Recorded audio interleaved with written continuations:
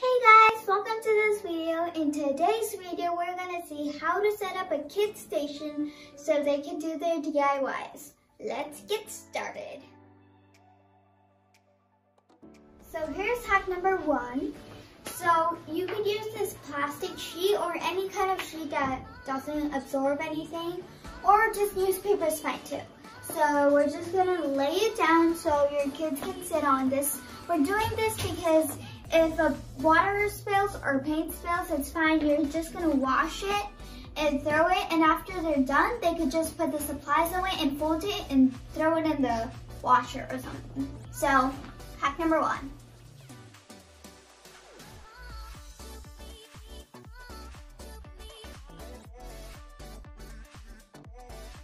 So here's hack number 2.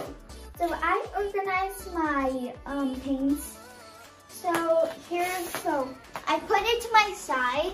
So today we're doing a painting kit or like a station. So here's my painting. So I'm gonna use this.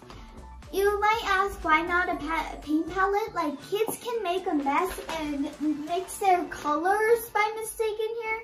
This is big, so if you don't have paintbrushes, you could also use these buds.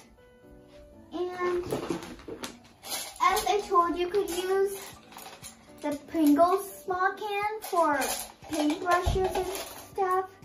And let me show you an example of this. So let me just pour a little water in here. Okay.